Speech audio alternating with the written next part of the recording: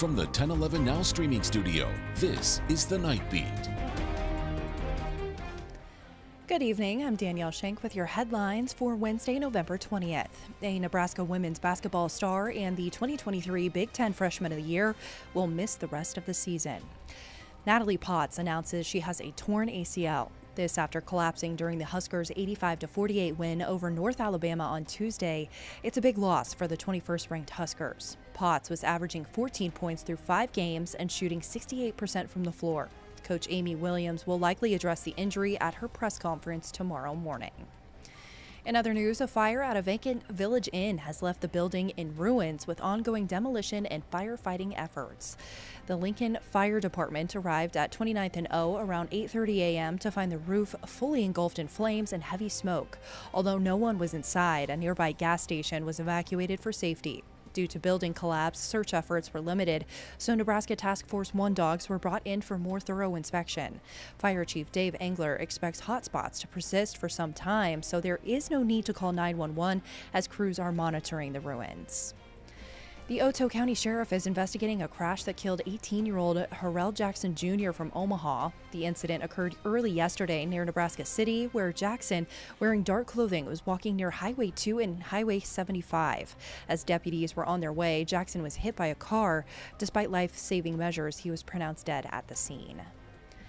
Tony Pierce, the Lincoln man accused of driving distracted and killing Ceresco police officer Ross Bartlett, has been officially charged with felony motor vehicle homicide. Pierce appeared in court today, facing up to 3 years in prison if convicted. The crash occurred in April on Highway 77 south of Ceresco when Pierce hit Officer Bartlett, who was seated in his cruiser after pulling over a driver. Bartlett was flown to a Lincoln hospital where he later died. Lastly, a Lincoln woman is sharing her recovery journey from substance abuse, which included near-death experiences.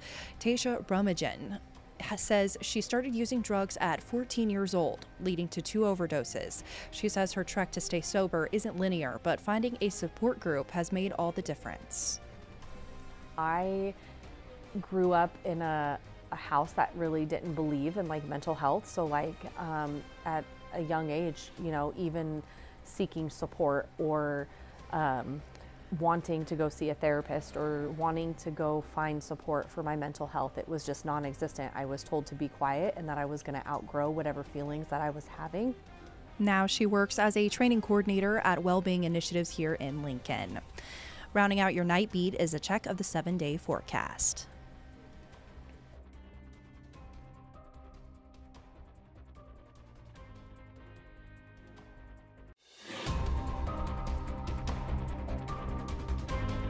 You've been listening to The Night Beat. Watch, listen, and stream on the 1011 app on YouTube or wherever you get your podcasts.